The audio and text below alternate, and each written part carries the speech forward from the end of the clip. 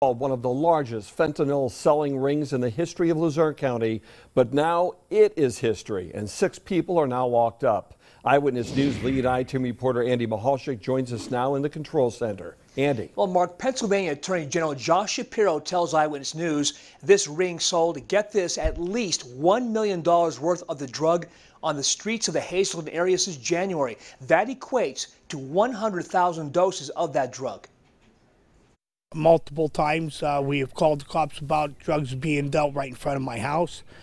I've watched people overdose across the street from my house. The words of a man who lives near 3rd and Garfield Streets, one of the locations where dealers and buyers of the fentanyl would meet up. So say investigators. He did not want to appear on camera, fearing for his safety. It's been going on here for years. Cops been called many a times, and nothing ever seems to get done. But I'm glad something's finally going to happen here. And that happened Thursday when state and local officers, led by the Pennsylvania Attorney General's office, arrested 6 people.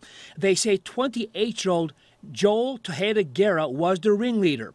A 100-page arrest affidavit details a complex drug ring. According to those documents, Guerra sold fentanyl out of his home on Lincoln Street and his clothing store on Alter Street. 98-year-old Dominic DiPaolo lives next door to Guerra on Lincoln Street. I just saw the policeman, the door was half open and he was inside. That's all. Nobody knocked on my door. I just happened to come out and I saw him in the doorway.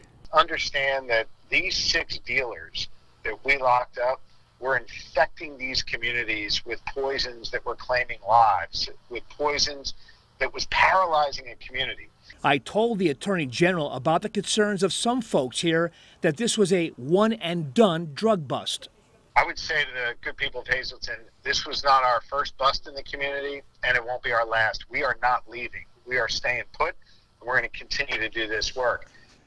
All other suspects remain locked up, unable to post $250,000 cash bail each. They face 20 to 40 years in prison if convicted on a slew of drug charges. Reporting in the control center, Andy Mahalchik, Eyewitness News. Mark? Andy, thanks for that. 143 people died from drug overdoses in Luzerne County in 2018. The Attorney General says 2/3 of those deaths were connected to fentanyl.